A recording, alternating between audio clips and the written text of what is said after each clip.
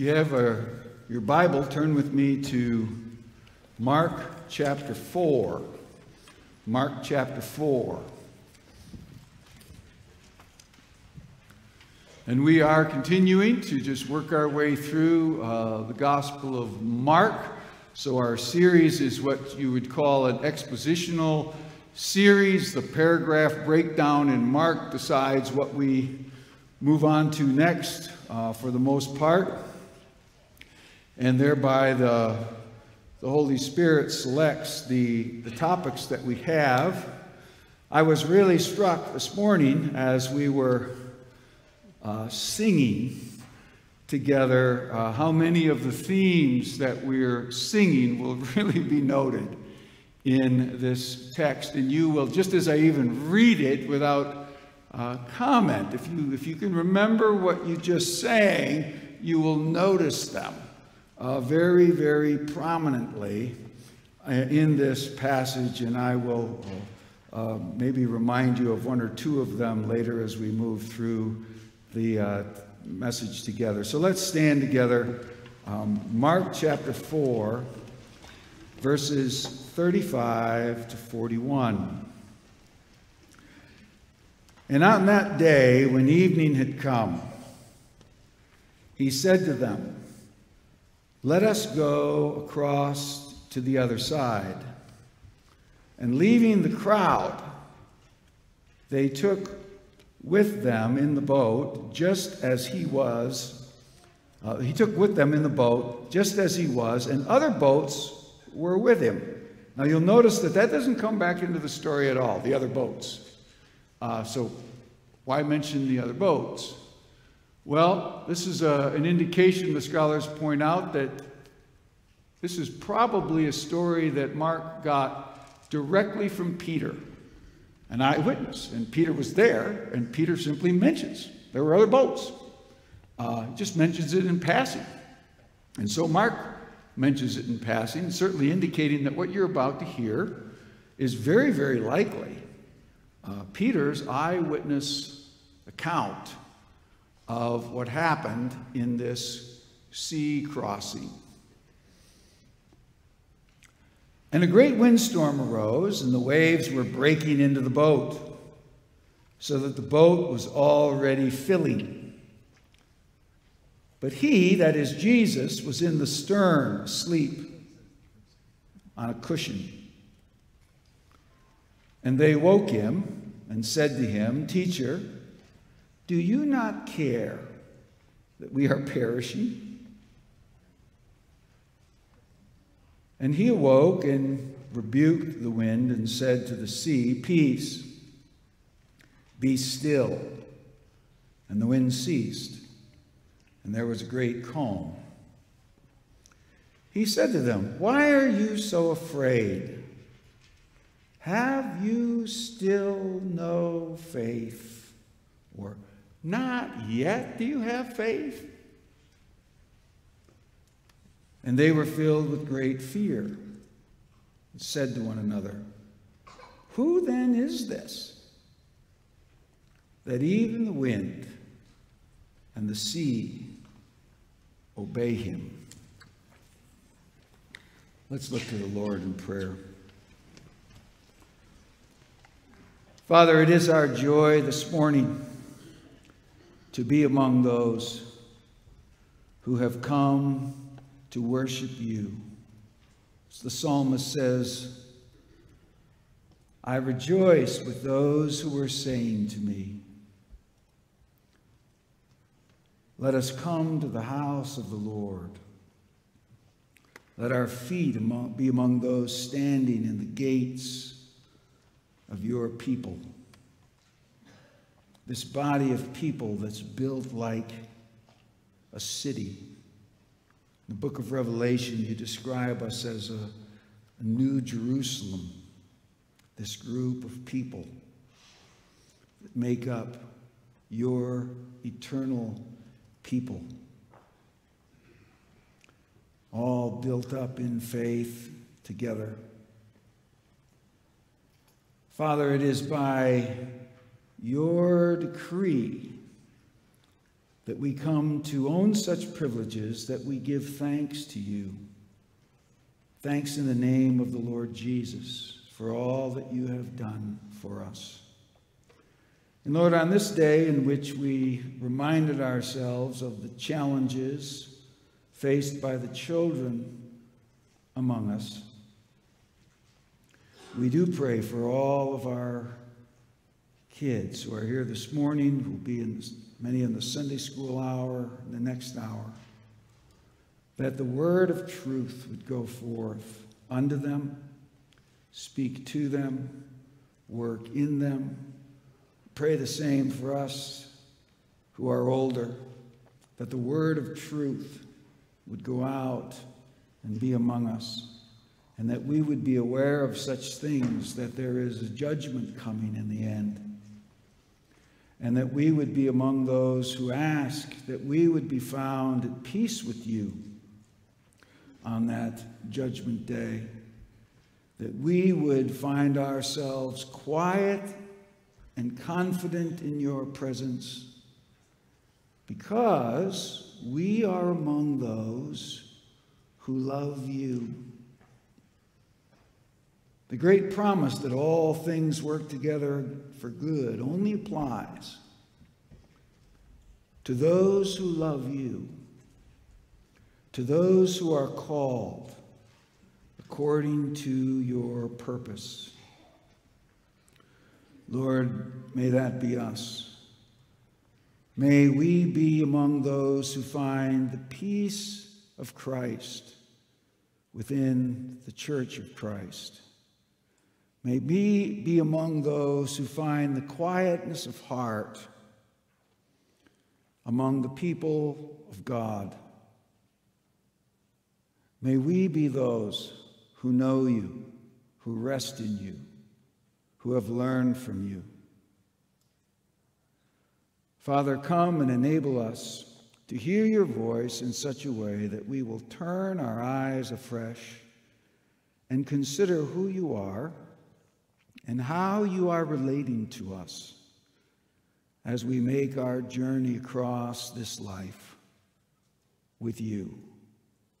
We ask for this in Jesus' name. Amen. Be seated.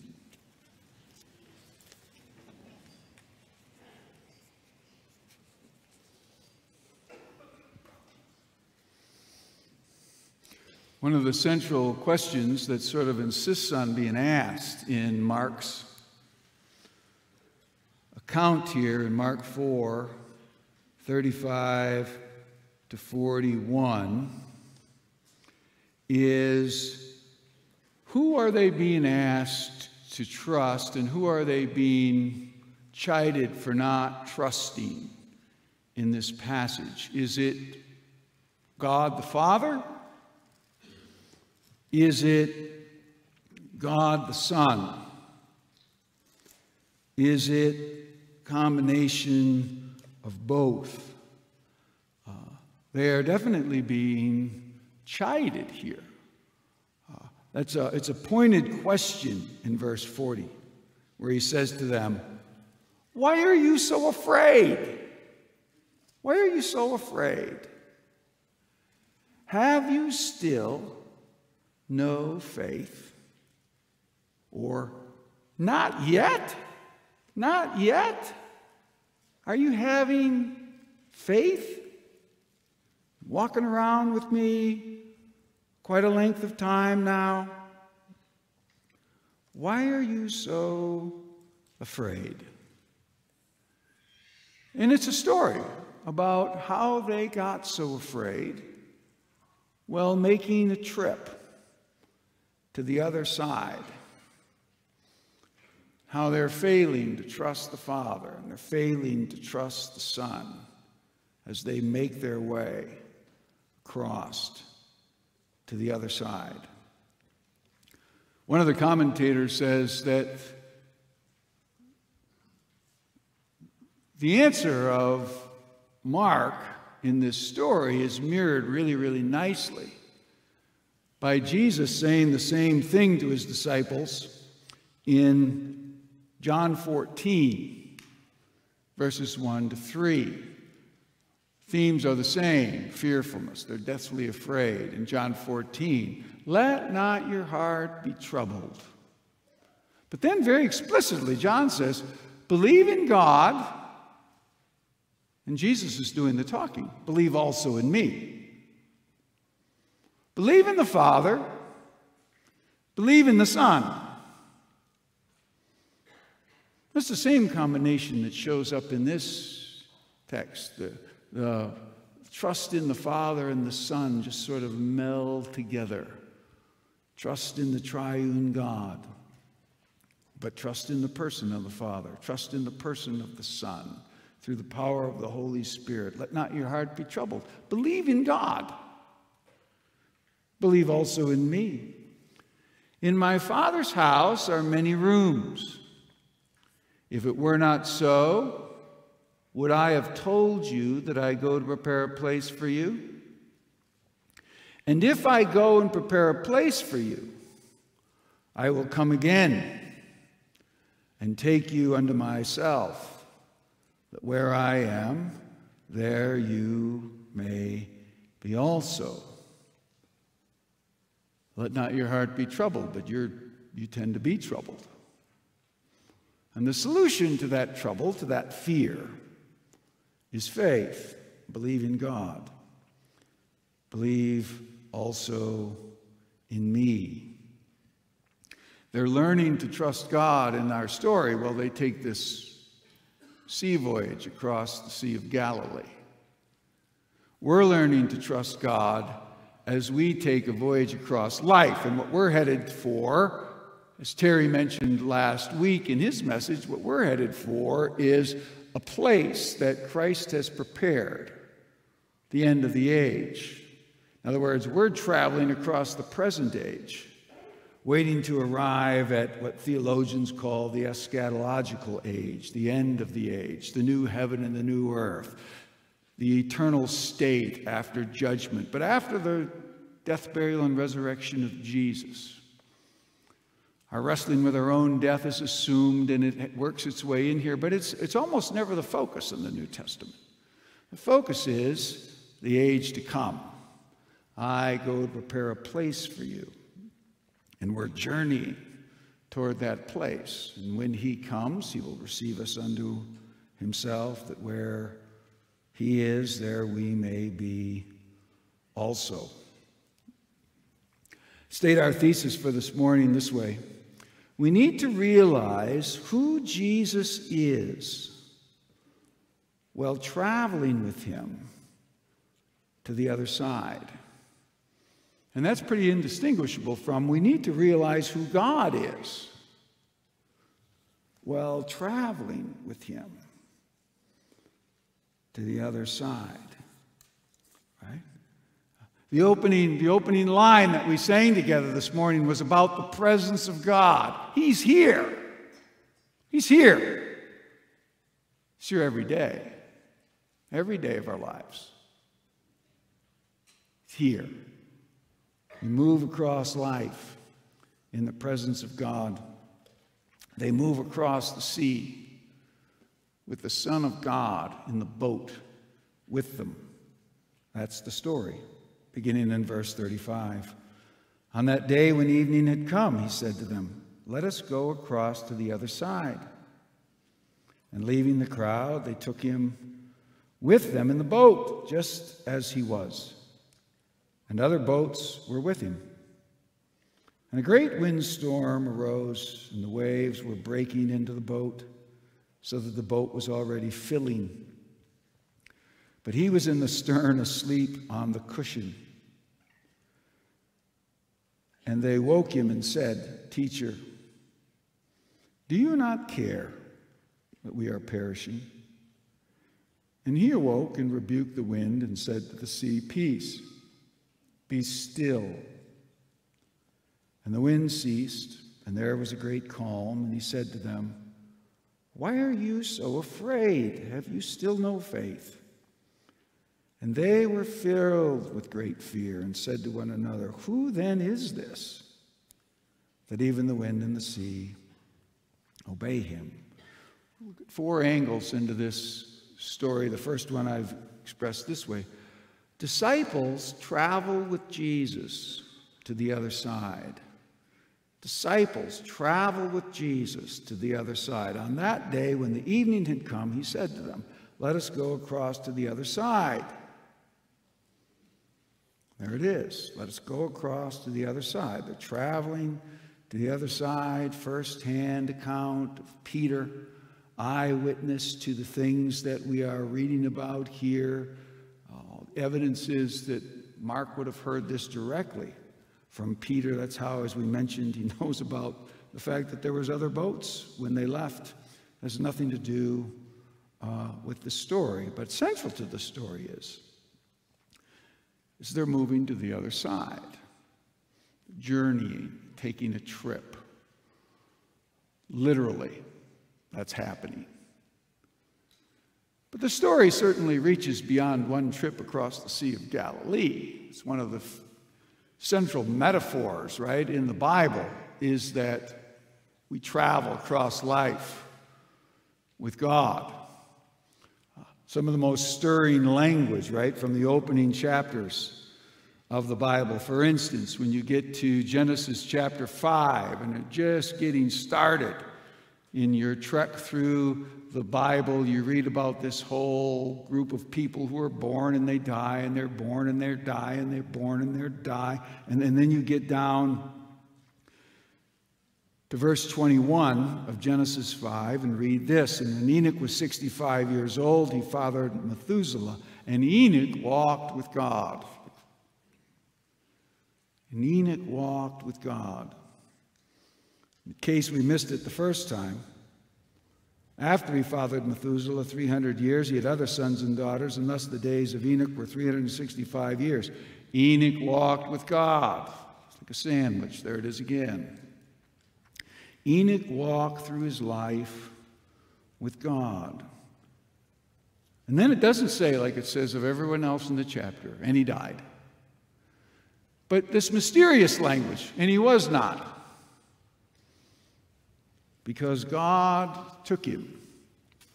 But the striking language is the real, simple, everyday language of taking a walk. And Enoch walked with God. Now it fits that chapter, right? Because at the center of our story, what drives all the key theological maneuverings in our story is a close encounter with death that the disciples are convinced they are having in the middle of the Sea of Galilee as they make their way toward the other side. Back to the parallels with John 14, they're frightened.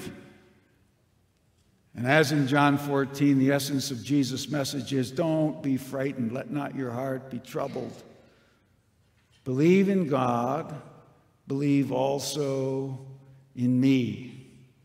Heading for, in this case, in John 14, the eschatological other side, the end of the age, the new heavens and the new earth, everlasting hope. We're on our way, we're trying to get there. It's a dangerous trip.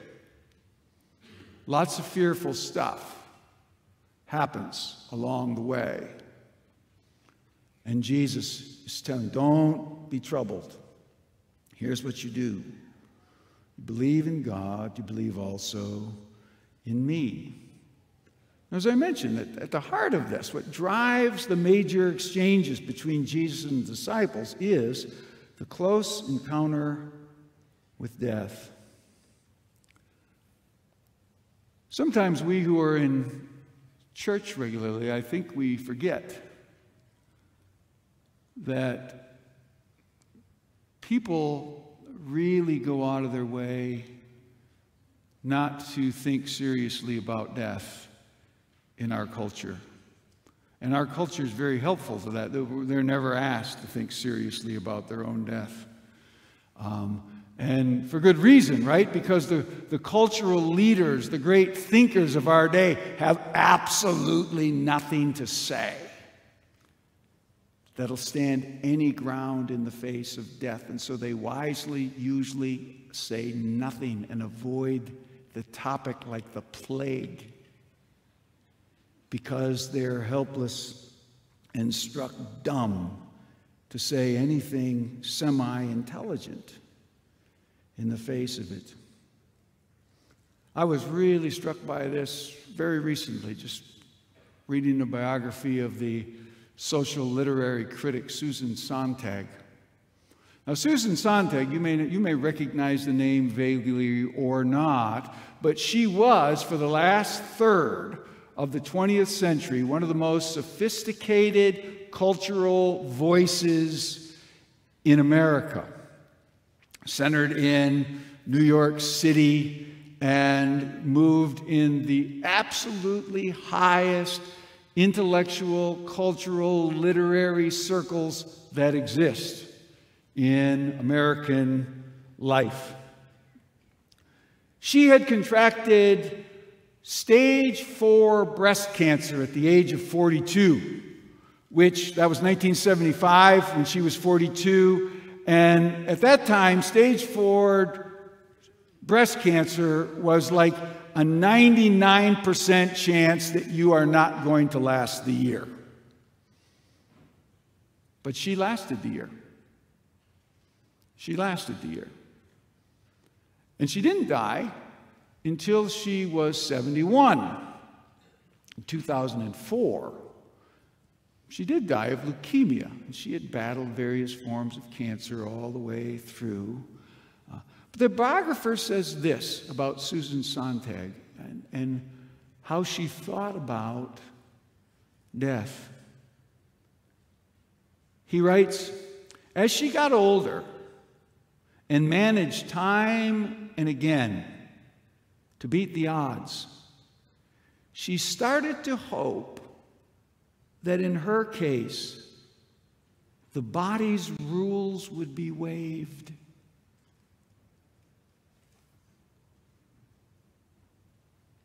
That she just wouldn't die. You think, oh, come on. One of the most sophisticated minds in New York just tells herself, maybe, just maybe, I won't ever die. You say, well, that's crazy. Well, actually,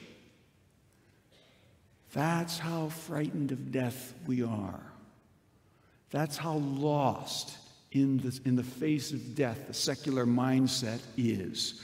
Marxism has nothing to say in the face of death. Nothing comforting, nothing hopeful, nothing reassuring, nothing establishing, nothing. And here she is, a cultural Marxist. At the top of her field, at the top of her game. Just maybe she'll never die. Secondly, disciples experience trouble while traveling with Jesus. Disciples experienced trouble while traveling with Jesus. And a great windstorm arose, and the waves were breaking into the boat, so that the boat was already filling. Just how serious it is found later in verse 38, where they say to Jesus, we're perishing.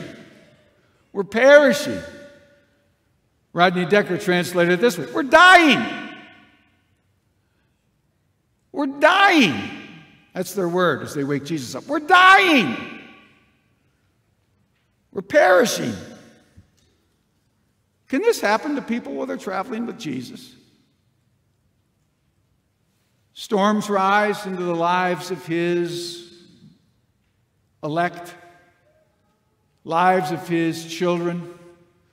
Same kind of storms that run into the life of Susan Sontag. Do they run into the lives of the most sanctified people walking about among the people of God? They certainly do.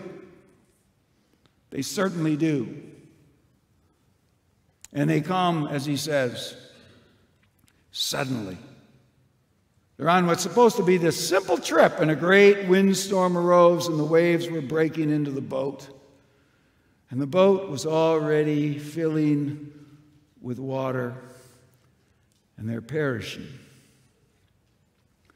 Some of you will maybe even know this family, relatively local, and we have connections through her school down to Orange City. But a friend of mine, just 3 weeks ago, he was doing 2.5 weeks ago, doing a funeral for a family at his church, and the son, the oldest child, had just died at the age of 22.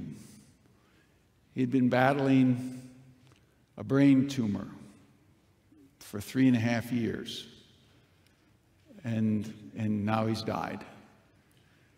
And they're having this funeral for him. And they're singing worship songs as the funeral begins. And sitting in the front row is this young man's dad and his mother and his 20-year-old sister. And during one of those early songs, the mother falls over with a massive heart attack. Within seconds, the medical people that are in the congregation that day they've rushed forward, and there's 4 or 5, mixture 4, 5, 6 doctors and nurses working around this woman, and they can't get her restarted, and they eventually retreat to the hospital, and so they get someone there, and she's taken up and hauled away, but she never revived. She never revived. And now they reschedule a double funeral about a week later. And now husband and father sitting in the front row at the funeral of his wife and son. A daughter sitting at the funeral of her mother and her brother. And there they are. That's a storm. That's a storm. That's trouble. And a great windstorm arose, and the waves were breaking into the boat, and the boat was filling with water.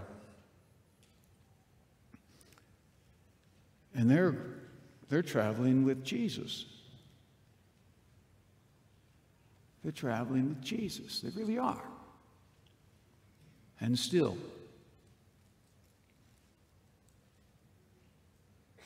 thirdly, disciples will be tempted to wonder if Jesus cares during parts of the trip.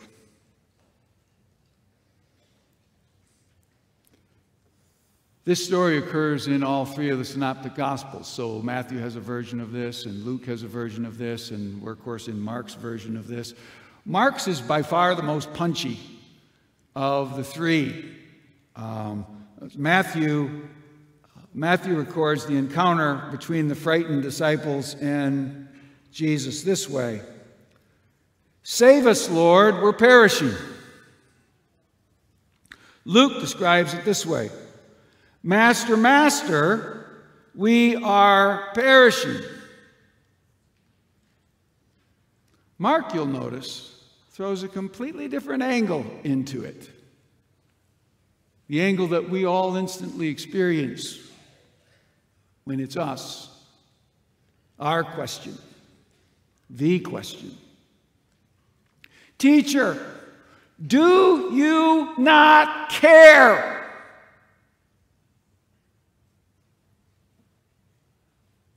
Do you not care? Because the question is, if you cared, how could this be happening?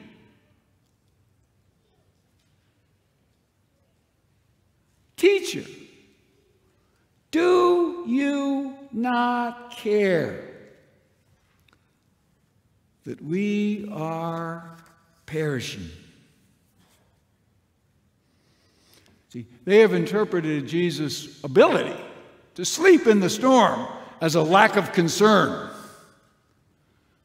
Here you are, sound asleep. Don't you care? Don't you care? Fast forward, and Jesus adds injury to insult, right? You can just imagine how you respond, how I respond, how anybody responds. Under circumstances like this, when Jesus says, "Why are you so afraid?" What a question! Why am I afraid? Because the boat's filling with water, and it's pitch dark, and we're about to drown. There. Good night. What a question. Why are you so afraid? But that's what he says. Why are you so afraid? Why are you cowardly? Why are you fearful? And they assumed he doesn't care. Teacher, do you not care? Why do they think that? Well, it's because they don't know Jesus as well as they think they do. They don't know God as well as they assume they do. Very true of all of us. We're all about knowing God, but it's one thing to know Him, right? On a sunny afternoon when the sea of your life is calm and you're floating around fishing. It's another thing to know Him when you're in a storm in the pitch dark in the middle of the night and your boat is filling with water and you're an experienced fisherman and you know there's no way any of us survive this. Nobody swims to shore in this. We're dead. We wouldn't even know what direction to swim. Couldn't get there if we did.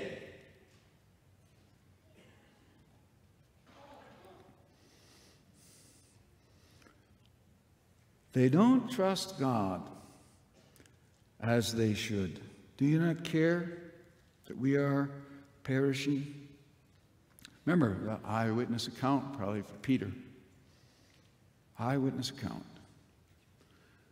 I suspect that Peter has a story like this and what Jesus said in the back of his mind.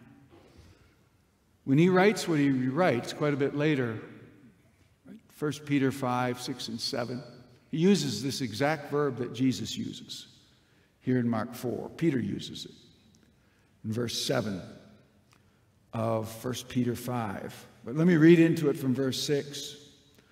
Humble yourselves, therefore, under the mighty hand of God. See, if you've read the Bible, if you've paid attention, you know this about God. He can send a storm into your life at any moment without explanation, without apology. He does it all the time. He does it all the time. You know that. Why? Because you've paid attention. You've read the Bible. You've watched the experience of believers all around you all your life. You know that. Theoretically. But when it's you, no small thing, no easy task to humble yourself under the mighty hand of God. God's doing this. And He can still be trusted. God's doing this. So there's no need for me to panic. Because He's here. They've got Jesus right in the boat. He's here. He's here.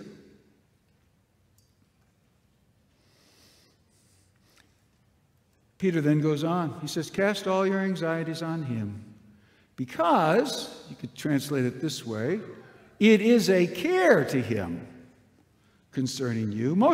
All the English translations just smooth it out and leave a one word untranslated. They just say, he cares for you. He cares for you. But if you would translate it somewhat literally, it would read, as I've told you 100 times, it reads like this: it matters to him concerning you. It matters to the living God concerning you. That's why you shouldn't be panicky when you've got trouble, because you know this. God cares. It matters to the living God. It matters to God concerning me. So why am I so afraid? Well, Peter tells us, or Jesus tells us through Peter, with the second question, don't you have any faith yet? Do you not have any faith yet? Not yet do you have faith? Fourth, disciples need to come to understand who they are traveling with, right? So this is where the dual piece, right, about as we sang them this morning, right? We opened the first line about presence of God. Later, another song about just how magnificent Christ is. Was that who you travel with in life? If you're a believer, yeah, that is actually who you are traveling with, who we were singing about this morning. Those exalted tones deserves all of that and more than we can express. And disciples eventually come to realize that. And you find them in verse 41. They're finally coming back to the question, who then is this that even the wind and the sea obey him? Who is this? Because in verse 39, he had awoken and he rebuked the wind and said to the sea, peace, be still. And the wind ceased, and there was a great calm. Now notice what they don't say. They don't say, Jesus says, peace, be still, everything calms down, and they don't say what we in our casual way would imagine, right? Cool. That was really cool. Man, Jesus, that's really cool, that stuff you do. Whoa, man. Really cool. Thanks a lot. Yeah. I should have woke you a little earlier, I guess. I don't know. But that was really cool. That whole speaking stuff, that was really cool. No, they're afraid. They're afraid. They were filled with great fear.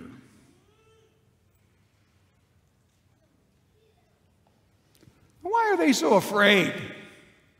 Oh, because they've read the Psalms. They've read the Psalms. If you've read the Psalms, you thought of this story a lot of times in your life. If you regularly read the Psalms, you've thought of this story.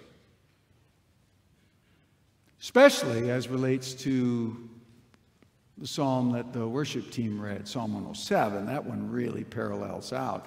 But that's not the only one, right? So Psalm 65. Psalm 65,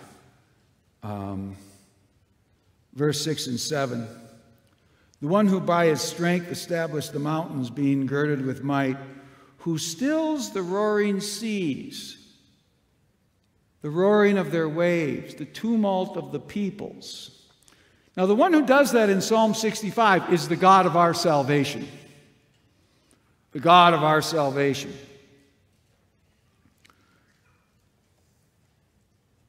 Closer to Psalm 107 is Psalm 89:9. You rule the raging of the seas, and when the waves rise, you still them. You still them.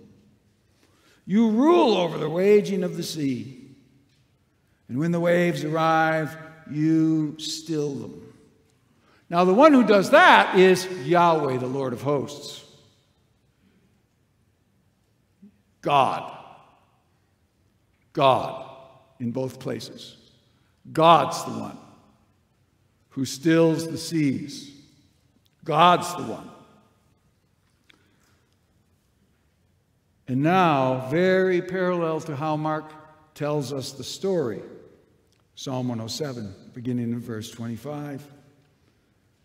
And he commanded and raised the stormy wind, which lifted up the waves of the sea, and they mounted up to heaven, and they went down to the depths, and their courage melted, and their evil plight, and they reeled and staggered like drunken men, and were at their wits' end. Now, to me, that's a lousy translation, that last little phrase, because what the Hebrew says is just much more punchy than that, and much more helpful to think about what we actually experience. I mean, wits' end, that's okay, I guess.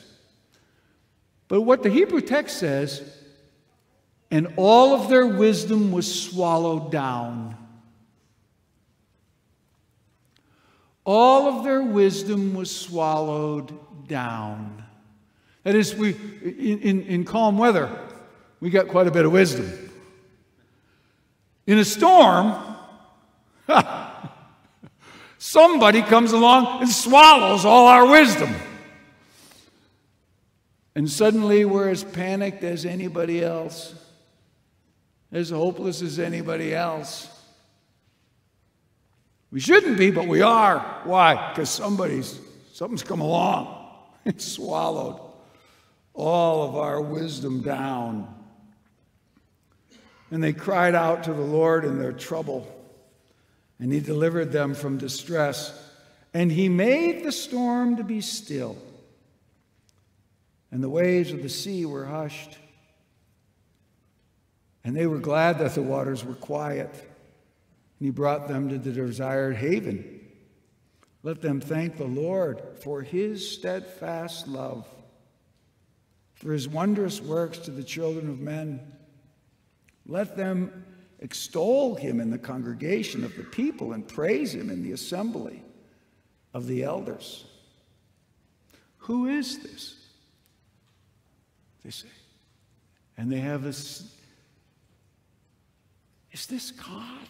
Are we traveling across the sea with Yahweh, with God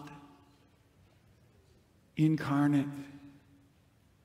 They're afraid. Who is this that does what God does and no one else? Who is this? Do you know who it is? See, that's who we get to travel with.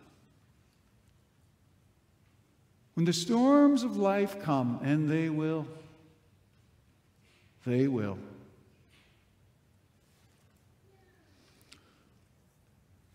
knowledge that really matters. We talk about knowing God and making him known. Yeah, but be careful. You got to have the kind of knowledge that's not swallowed down in the waves. The kind of knowledge that remembers who's in the boat with you no matter what's happening. And the stories of the Bible tell us there's no easy way. There's no easy way to hang on to that. But that's what you're after. That's what you're after. To know God like that. To know Christ like that.